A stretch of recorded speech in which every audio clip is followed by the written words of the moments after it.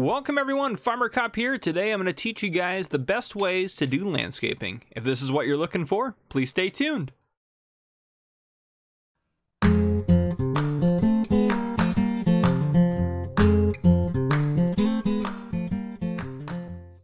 Alright folks, welcome. So we're going to go into some landscaping. So the first little portion of this video shouldn't be too long. The first portion is just going to go over quickly how to landscape, how to get into that, how to do it, you know, stuff like that. Just kind of the basics of it. So we are on Felsbrunn here. So first off, to landscape an area, you do need to own the land. So I bought us some land around here. That should be plenty of area for us to do some landscaping and experiment some stuff. So you do need to own the land. Second thing, landscaping is very expensive, so you're going to need to have some significant funds. Unless you're playing with where you just throw money in or cheat it in, you can use easy development tools to do this. You can use government subsidies if you're on console. So yeah, there's that. And also I will mention too, the first 4 of my tips that we're going to go over later will apply to both console, or should apply to both console and PC players. My 5th tip is for PC only.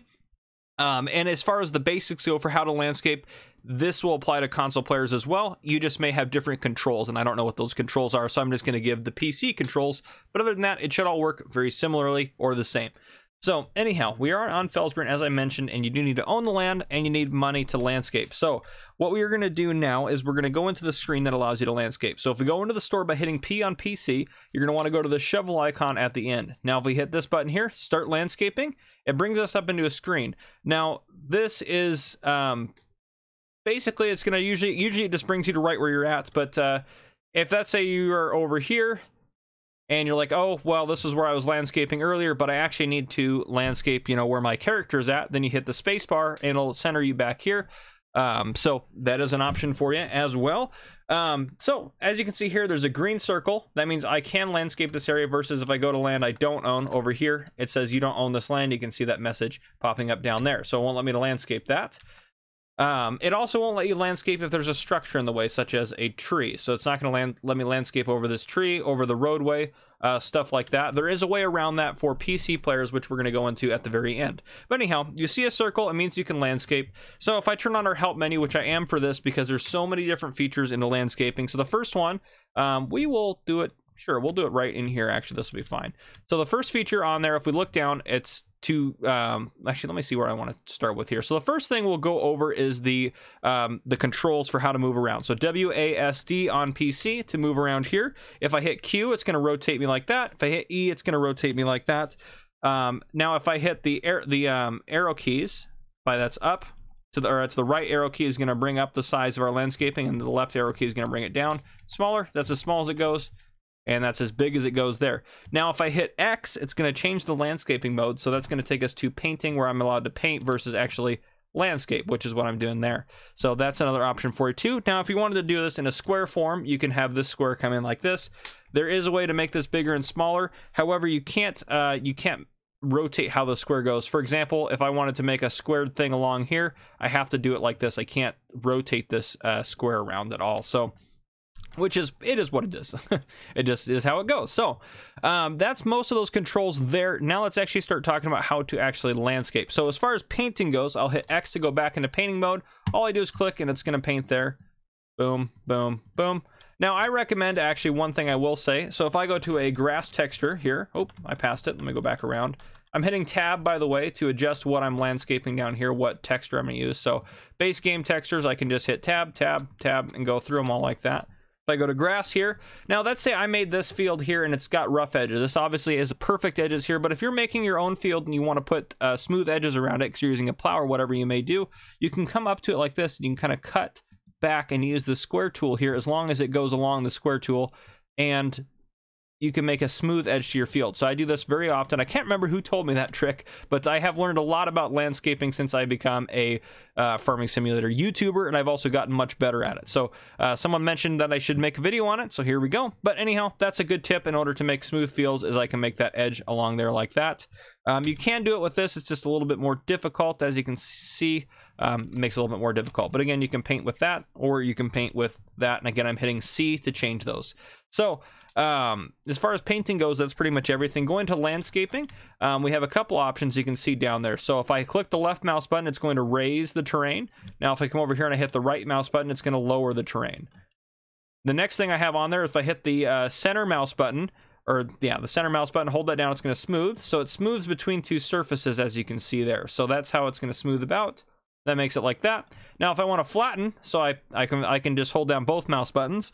So let's say I like this, I want these two chunks of land to be the same height as this. I just hold down the flatten, and I move over it, and it will perfectly flatten it out. Now, understand that landscapes are genuinely, as you can see there, they're not flat. The game makes them smooth to make them more realistic and more, you know, just more scenic in general. So if you come too far, you are going to have some of these issues here where you're going to see some of that. So just be aware of that. And if I do, like I did there, I was smoothing this and then I went up somewhere where it was a little bit higher. It's now going to take that new terrain. So be careful. And our money is going down pretty quickly, as you can see, just smoothing a little bit. So, or just flattening a little bit. So again, it is very expensive to landscape.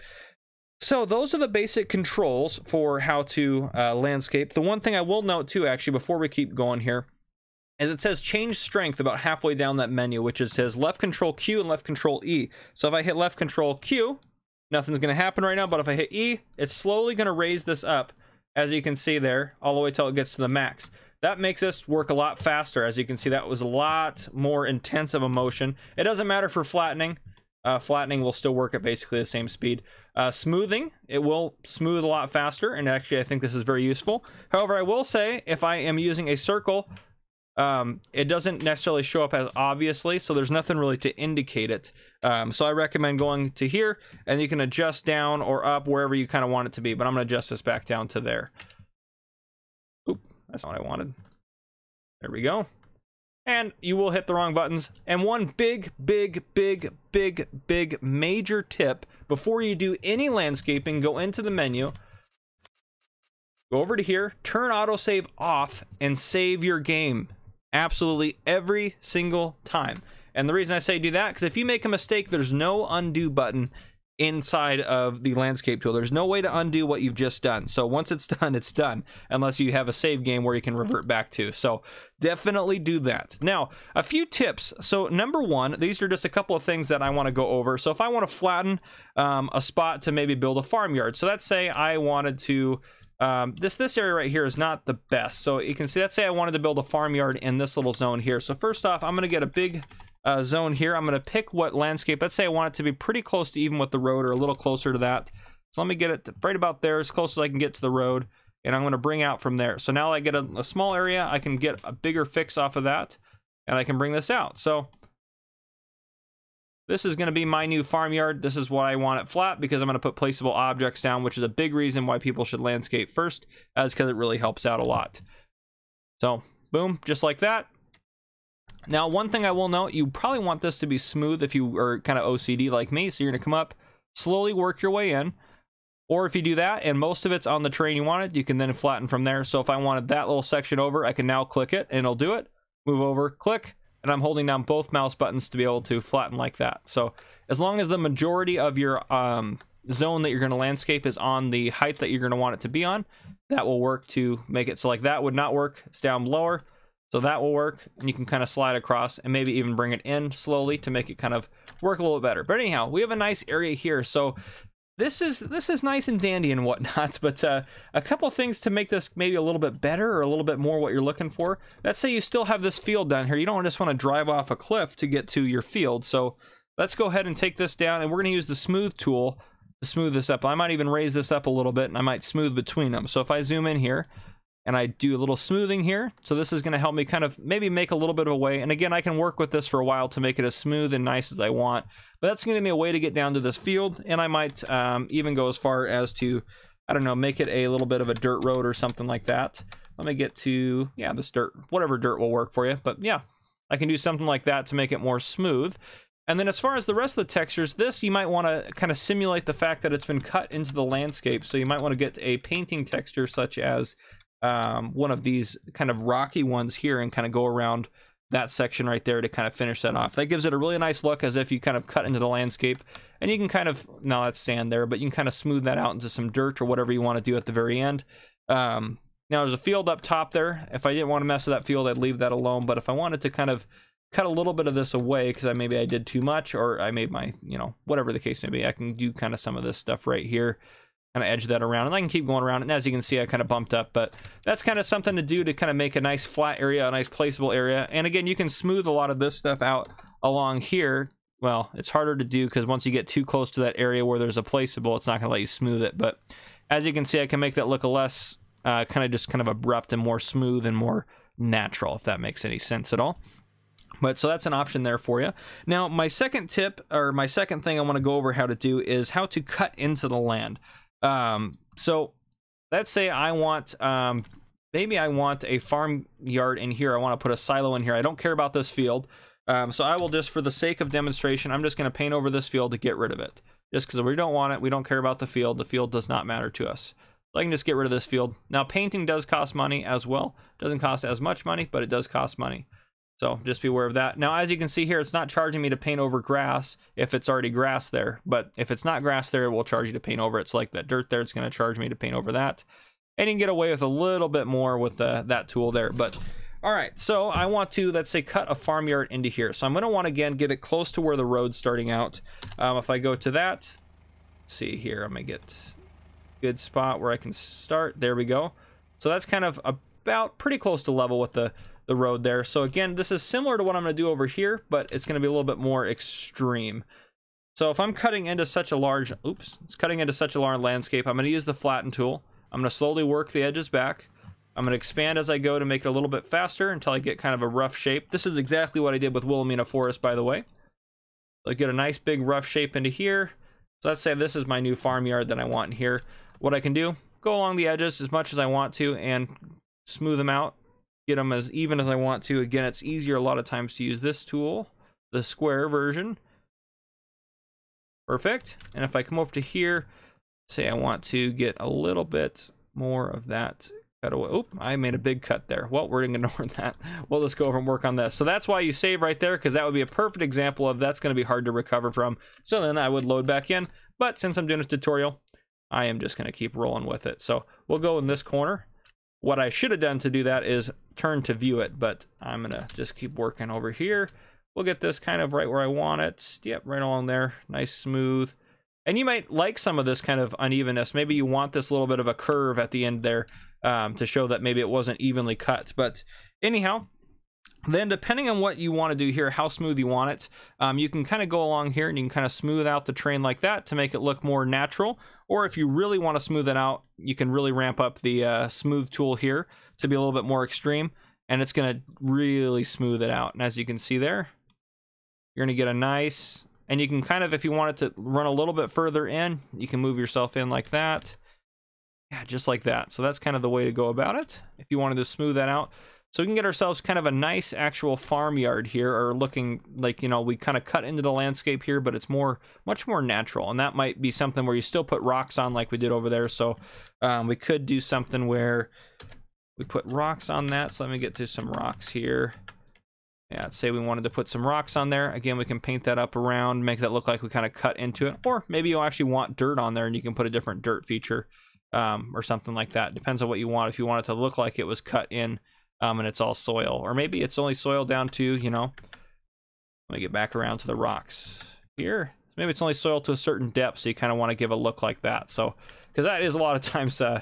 areas where there's big hills, there's going to be obviously rock formations, and the actual, you know, earth's going to get very rocky down below, but there might be topsoil that's on top there. So you could do something like that. But that's kind of just how to cut into the landscape like that. Yeah, so that's one way to go about that. The next thing I'm going to go into is smoothing an area for a field. And the reason this matters is, well, I do this a lot on Wilhelmina Forest, I'll say. So to kind of set this up, let's say we kind of have some various terrain that's not really... You know, this is not fun terrain, something kind of crazy like this. I know this is a little extreme, but let's say I wanted to put a field on some land here. This might be a little bit too much here. Lower that down. But if you wanted to take some kind of crazy landscape like this to make a field, which I like to do on forestry maps when I'm playing, because a lot of times I'm trying to make fields on those areas, and it's kind of tricky to make a field in an area that's kind of hilly and has a lot of forestry issues without... actually ruining the landscape, because I may not want to cut in this far into the landscape. That might be pretty extreme to cut a huge area out of the landscape, and it might really change the look of it. So a way to go about this, if I wanted to kind of smooth this a little bit to make it a field, this won't turn out great in some of these crevices because there's quite a bit of difference there, but this is one tip you can go about it. So if I recommend doing it, let's go over here with the smooth tool and max capacity. And again, you're just going to smooth through it. You're just going to smooth through it as fast as possible, just like that, using the max level of the smooth tool. So you can take this kind of unusable landscape and you can kind of work on turning it and contouring it into something that might be used as a field or could be used for something else. If I kind of work my way, and you can see there how that works. Use the biggest form. You don't want to do this in a small way. You want to do the biggest form to make it easiest. When it smooths, it's dividing the differences between the two terrain heights at each end of the spectrum, or throughout the whole area that the smooth tool is covering. So this is kind of, you know, kind of do some of this, smooth that out. And again, I can keep working this and working this, and this does cost money, but what it does is it takes a severe landscape and kind of makes it more usable. So as you can see here, this is a lot better, and I could probably make a field in a lot of this. And this hill here is pretty extreme, so I could kind of smooth that out more and work it out some more, as you can see there. Yeah, so just kind of like that. You kind of work with it to make it kind of more usable as a field or something like that. Now, the second thing I want to go into is making a hill. So obviously you can raise stuff up. So if I just raise this up right there, well, I may not want to make you know, a crazy high hill like that. That's going to be pretty extreme. And yeah, so if I come up here and I smooth it, I can kind of make a pretty intense hill like that. But what if I want, you know, something a little bit different? Let's go over here. Let's say I want to make something that slowly works its way up to that height. Well, what I can do, you can do this in any form. So I can do this to kind of get the hill started. This is something you may want to cheat money in to do, because this obviously is going to cost a lot. So let's say I wanted to make something that, I might lower down the speed of this a little bit, just the intensity of it. I'm going to raise that up just a little bit more. So get something like this. Depending on how steep you want the hill, you can kind of get these stair steps put in. Oops, that's a little bit too much of a stair step there. I'll smooth that out. Use the flatten tool a little bit. Use the flatten tool there. Use the flatten tool there. And again, this is something that takes a little bit of time to get set up. But let me smooth that out there. And let me raise that up. Smooth that. Raise that up. Smooth that out there. Maybe lower that down just a touch. So yeah, I have this here, but this isn't really usable land. I mean, you could place stuff on it, sure, but it doesn't look natural. None of it looks good. Now, obviously, this is a small example. You'd want to do stuff around the side and kind of work your way around. And what I mean by that is you're probably going to want to do, you know, maybe do kind of a tier like that, a tier system where that's going to work its way around like that. And you can do this around a hill as big as you want to make it. So you can kind of do some of that stuff like that. And then once you have this kind of initial setup done, what you're going to do is you're going to really crank up the sensibility on this, and then you're just going to use the smooth tool. You're going to start from the bottom and work your way up, or start from the top and work your way down. And you're going to kind of smooth this together, layer by layer, until you start to see kind of a big steep hill. Now, obviously, it's not perfect. You can see there's kind of still some tiers in it. If you didn't want tiers, make smaller adjustments and put it really close together like this. So it just takes more time if you want it to be more perfect, depending on what you're doing. But yeah, then you kind of smooth along here, and you can smooth this out as much as you want to. Work your way along there, and just do some of that like that. The tire test video that I did, this is how I made the field, but oh, I'm doing stuff way off in the distance over here. Which, do I own that land? Oh, I guess I do. Say, it shouldn't let me do it if I don't own it, but yeah, so just like that. And you can keep working this until you get the hill that you want, but that's a good way to kind of design a hill and yeah, get something you like. Now, if you just want a steep hill like that one off in the distance, you can do that as well, but that's something that works. Now, my final tip is for PC players only, and that is have Global Company installed. So if I get out of this screen here and I go Control-G to open Global Company, I go over to here, activate extended placeables. So what that allows you to do is the areas where you couldn't before landscape, you can now. Like, I don't own this land, but I can now landscape on it. There's a road here, but I can landscape over top of it like that. And I'm actually curious to see what this car does. Oh, there you go. Car kind of struggles to get through it, but it does. So you can do stuff like that that's kind of wild. Now, some areas it won't work. A lot of times it doesn't like bodies of water, but if you work your way out, oops, let me do this instead, actually. If you work your way out to the body of water, a lot of times you can take over the body of water like this by smoothing, and then you have control of the landscape. And see, I'm just destroying this map in general, but you can do whatever you want. The store, sure, why not have, you know, it gone? I don't know. You can do whatever you need to do. The activate extended placeable really just kind of allows you to do whatever you want. So if we come down to the town here, we could really wreak some havoc if we wanted to. So I can come across there, I can lower that down, put a big pit in the town, smooth that out. You know, I can do whatever I want to do. It's very, very, yeah, this kind of gives you a lot of freedom to do what you want. Now, this is outside of the town, or outside of the map possibly, but if I work my way, yeah, that might be outside of where we can get to. Sometimes if it's outside the map or too close on the edge, or if the body of water is too big. But look, you could put a field down here if you really wanted to. But, so yeah, there you go. That gives you a lot of freedom to do different stuff with landscaping and everything like that. And that Activate Extended Placeable tool, if you don't know about it, it also gives you the ability to place structures wherever you want. So I can place this structure, well, sometimes it's a little bit peculiar, but I can place it on the roadway there. I can place it in that light post there. You know, sometimes it doesn't like it, I guess, but I've had some issues with that recently. But a lot of times it gives you more freedom, obviously, to place stuff wherever you want. And I can place stuff inside of stuff and do that kind of crazy stuff like that. But yeah, no, obviously I went kind of just haywire and went kind of extreme with it, but that's just kind of a start to what you can do with it. There's a lot you can do, a lot of different stuff like that. And just to put it in perspective, all that landscaping I did cost about $5.3 million, I think, from what I had, or 4.3, something like that. I think I had 10,100,000 to start out, but as you can see, we're down to $5.7 million in the bank. So anyhow, that is all of my tips, tricks, and different guides to landscaping. If you enjoyed this video, drop a like down below. If you have not already, hit that subscribe button up on the screen to join the Farmer Cop channel, and turn on your notification bell so you don't miss any future videos I may post. This has been Farmer Cop, guys. Thank you for coming and watching.